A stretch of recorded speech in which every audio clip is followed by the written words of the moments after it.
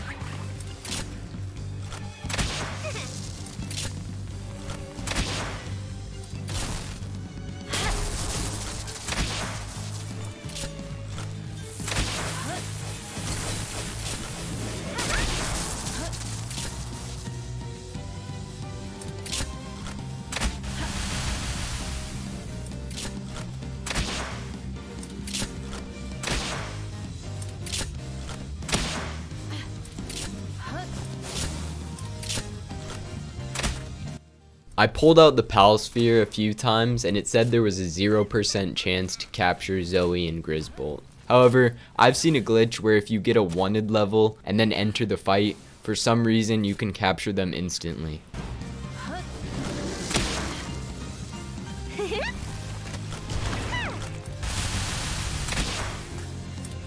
My final crossbow shot got them down to 88 HP, and then Daydream ended the fight. I made it to level 16 as well as acquiring 5 ancient technology points. It wasn't the cleanest fight by any means, but the crossbow and 59 arrows, plus help from my pals, was enough to take the first tower boss down. I got sent to the top of the tower where I unlocked a new fast travel. Thank you so much for watching. Like and sub for more gaming and Palworld content.